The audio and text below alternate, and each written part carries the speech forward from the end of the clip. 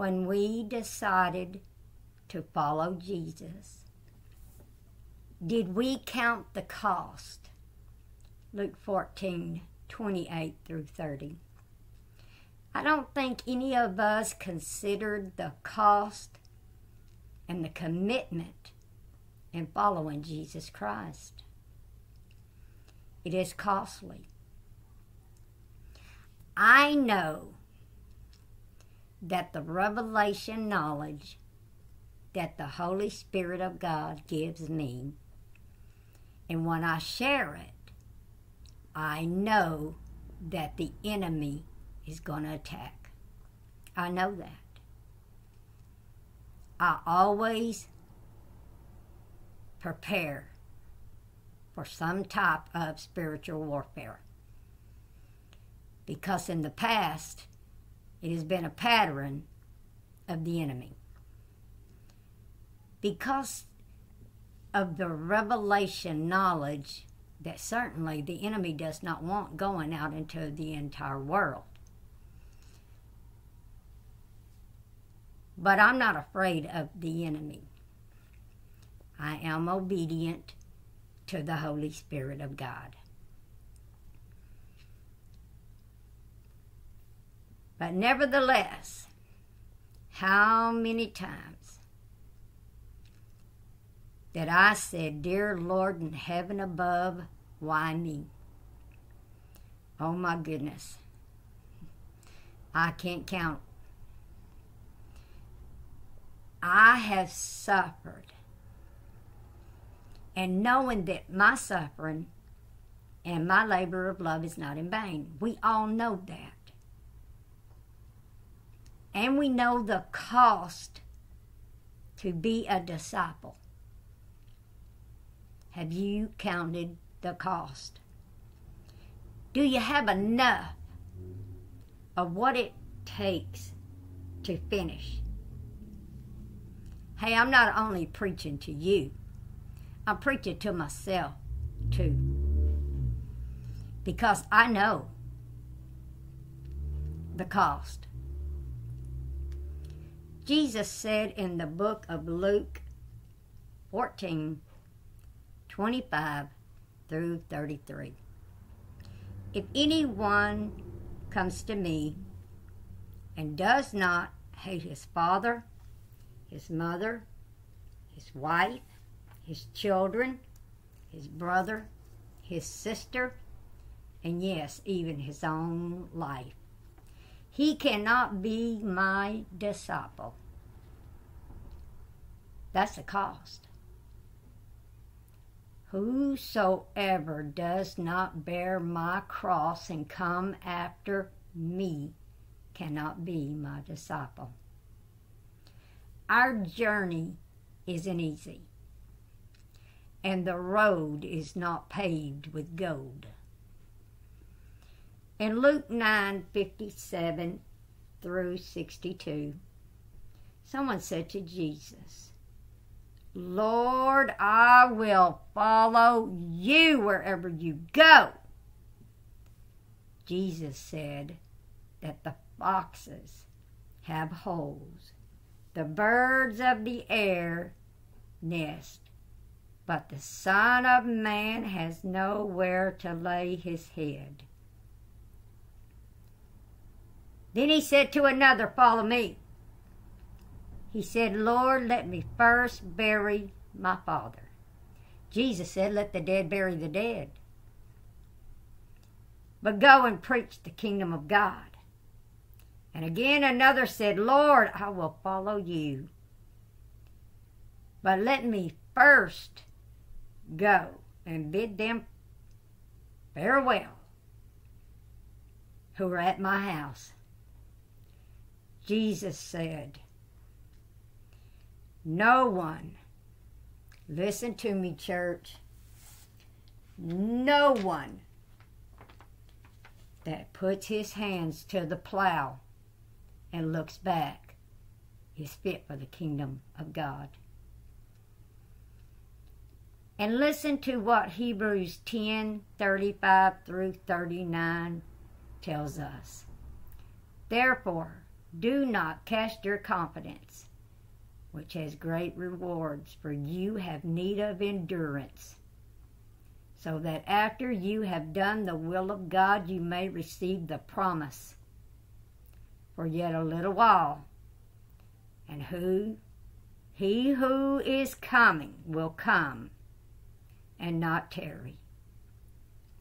Now the just shall live by faith. Hebrews 12:23 said that the church of the firstborn is the spirits of just men made perfect. Hebrews 10:38, but if any man draws back, my soul has no pleasure in him. But we are not those who draw back to perdition, but of those who believe to the saving of the soul.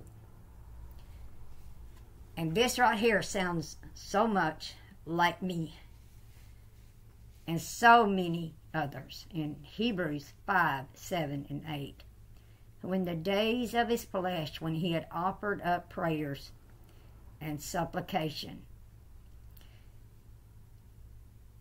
with tears to him who was able to save him from death, and was heard of his godly fear. Though he was a son, yet he learned obedience by the things he suffered. Don't we all?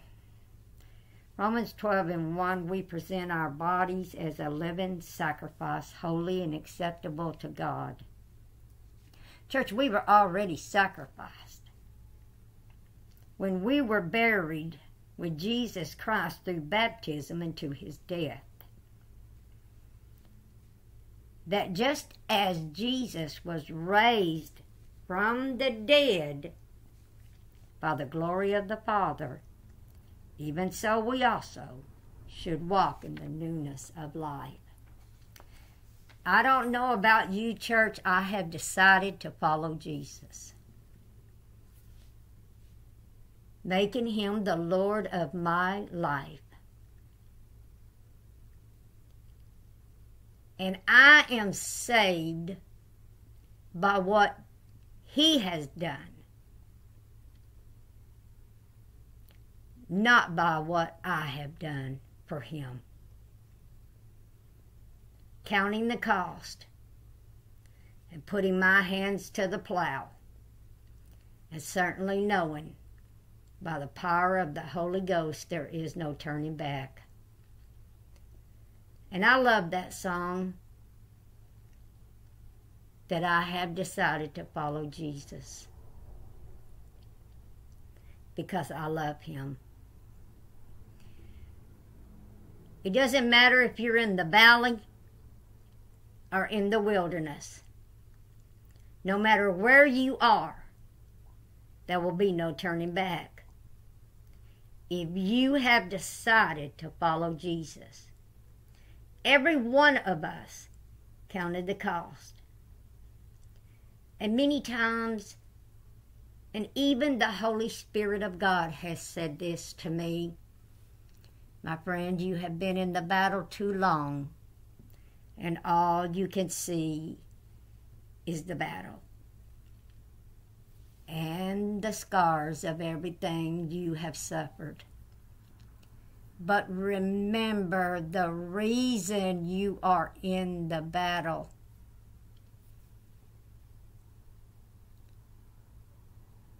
We all have to be reminded of our first love. You know how you felt when you came to God and you loved him with all your heart, soul, mind, and strength. When you accepted Jesus, that's what we need to remember. Our first love. Because he never left us. He never gave up on us. And we should never give up on him. We are all in this together, church. And that's the truth. And we're all in this for love. All of us. Because we love Him. And we have decided to follow Jesus on the highway to heaven. And there is no turning back.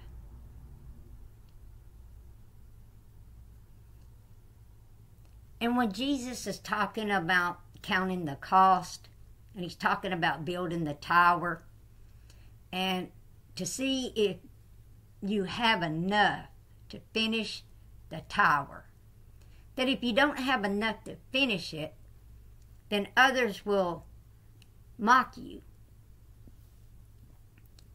It also made me think of Nimrod, that he started to build a tower, and he did not sit down first to count the cost, to see if he would have enough to finish it. Can you imagine those that laughed and mocked Nimrod because the tower was not finished, because he did not count the cost?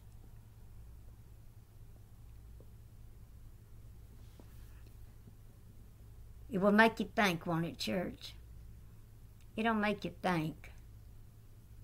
There are always deeper and higher places in the Word of God, if we're willing to search it out.